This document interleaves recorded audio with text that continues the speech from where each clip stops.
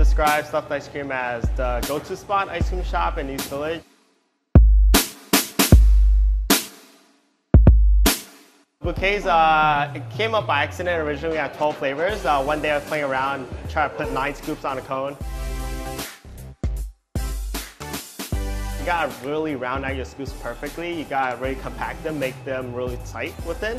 And then when you scoop them, you have to kind of precisely put them in the angle that it'll just keep stacking on top and not fall over. And we knew we were gonna make 20 flavors, so we wanted to throw 20 scoops on a cone. And we ended up throwing 21 scoops.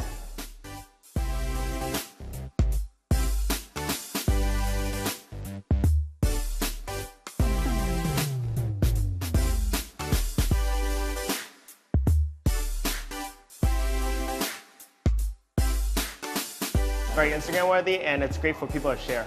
So we decided to make the bouquets happen. Yeah, usually cones could start cracking around like 18 scoops because the ice cream just gets really heavy.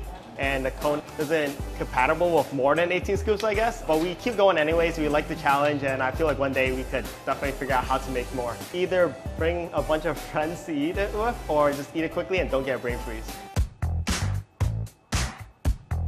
Puff is a donut ice cream sandwich.